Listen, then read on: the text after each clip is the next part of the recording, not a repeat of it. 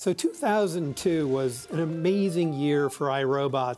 It was also the year that, in collaboration with National Geographic, we explored the Great Pyramid of Giza. In the Great Pyramid, there's the Queen's Chamber, and there was a shaft which had defied exploration. What we did was we took a PackBot robot, basically cut it in half and put one set of tracks on the bottom, and with springs pushed the other set of tracks to the roof to get enough traction to drive up this shaft.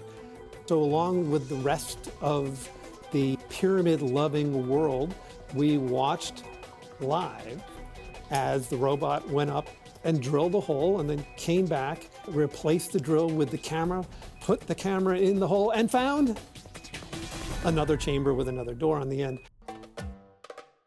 We're not done yet because there may be additional exploration to happen, but that was a while ago. A few weeks later, I went out on a press tour to talk about Roomba. And they looked at the robot and they said, well, that's really cool. Now tell me about the pyramids.